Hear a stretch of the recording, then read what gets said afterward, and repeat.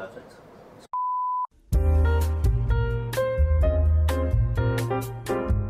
Okay, so my name's Paul from South Church Jewellers. I'm going to do a demonstration on sizing this 18 karat gold signet ring. I'm sizing up to S, and if you look, you see the gap on the shank there. I'm going to add, using the laser, a piece of 18 karat into that. The next stage is, after preparing the piece of 18 karat to go into the ring, is I'm going to add an angle, a chamfered angle.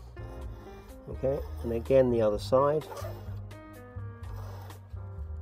and then I grab the piece that I'm adding, the 18 karat piece I'm adding, and do the same thing, repeat the process.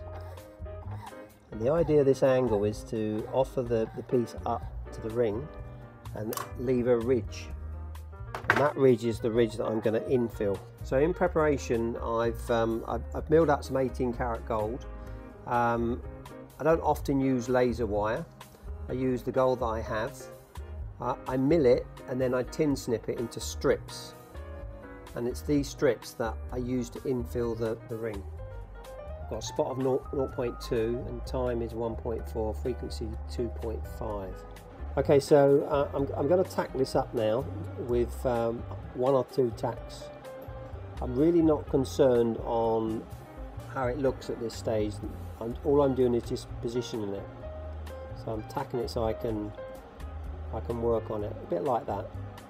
So I'm going to increase the power fraction. I'm then going to hit the 18 karat gold sideways onto it.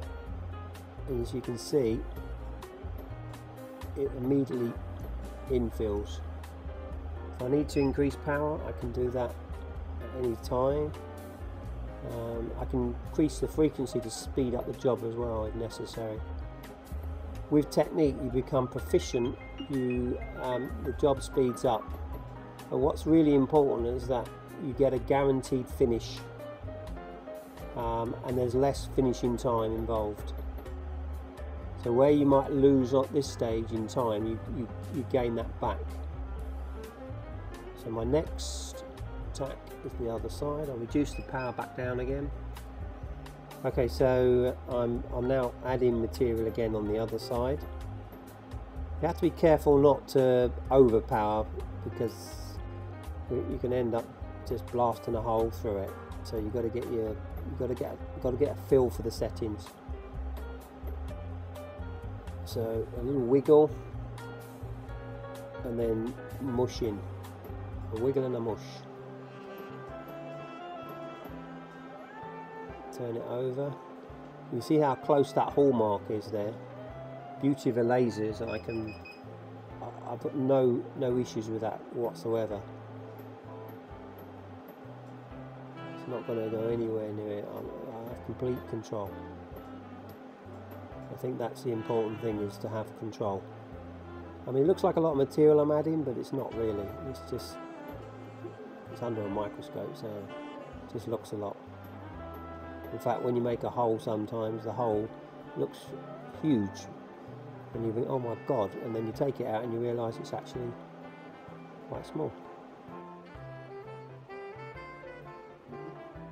So my next job is to very lightly find the top thickest part of the section I've added in and just work it back to the shank. And then again on the side, use the weight of the file, because this is a really thin ring. And I just offer that in. I'm not trying to get an exact finish at this stage. I'm just making sure that I don't need to do any more lasering.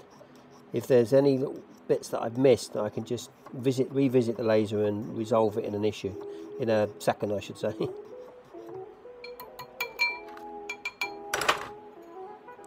And it needs to be size S, and as you can see, that's perfectly on S. With this ring, I'm trying to work a piece into a thin shank.